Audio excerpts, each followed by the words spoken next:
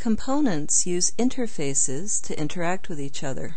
The reason for this is to keep the joinings or the connections between components loose, and the components themselves self-contained. So that way a change within one component doesn't ripple through other parts of the system, forcing changes in a whole bunch of other components. Using interfaces controls the dependencies among components and makes the components reusable and replaceable. In other words, you can swap them.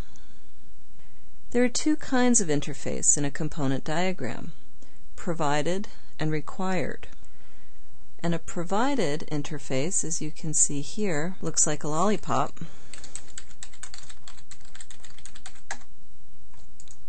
And what this lollipop symbol indicates is that in a provided interface, the component realizes the interface. In other words, the component implements the interface. The other kind is a required interface, and that looks like this: a cup or a socket, or as I prefer to see it, as a wine glass. In this case, an upside down wine glass.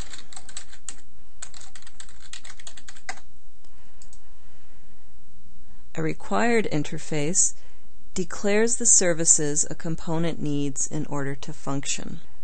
So the component uses the required interface. Another way to think of these kinds of interfaces is that a component defines its provided interface, and it needs its required interface in order to be complete, in order to do its job.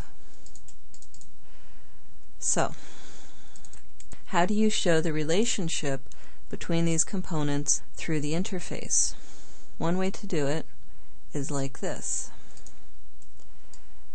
You move the cup and the ball so that they're basically on the same plane, and you draw a dependency arrow between them going from the cup to the ball. And each of these interfaces should have the name of the interface. So this indicates that component 1 through this interface depends on component 2, and that component 2 implements the interface. Now, a lot of UML experts will tell you that you need this dependency arrow going from the required interface to the provided interface. Others will say that you don't need it, that the dependency is implied by the ball and cup notation. So you can use an assembly connector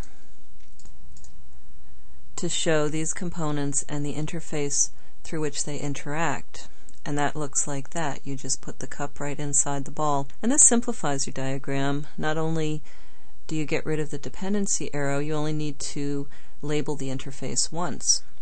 It's up to you which way you prefer.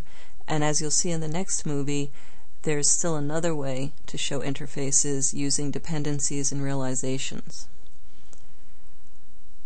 But using the assembly connector, let's take a quick look at an example that shows what a component diagram with interfaces might look like.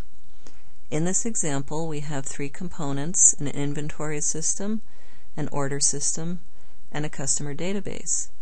And we have 2 interfaces. One's a product lookup and the other is a customer lookup. And as you can see, the order system requires these interfaces, both of these interfaces, in order to do its thing, in order to function. Whereas the inventory system implements the product lookup interface, and the customer database implements the customer lookup interface.